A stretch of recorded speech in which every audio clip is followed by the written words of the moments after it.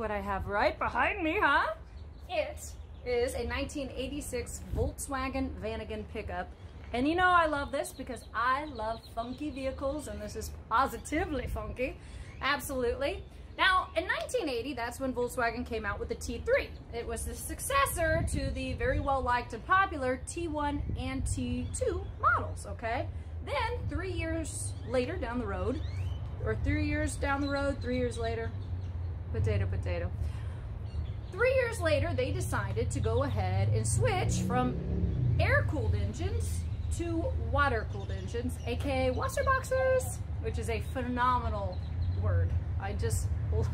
That something about it makes me giggle, and I'll continue saying it for the rest of the week. Now, since we're already talking about the engine, we'll continue with that.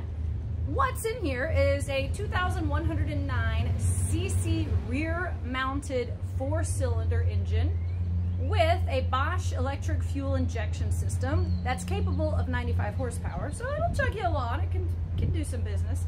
Now, high school Caitlin always dreamed and begged my father to let me take this to spring break at the beach, and thank God he never let me do that. All right, he didn't have enough faith or trust in me, as I didn't deserve that kind of faith or trust. So, luckily, we have it here today, and we'll go ahead and take a nice little spin around it. Had I taken it to spring break, it may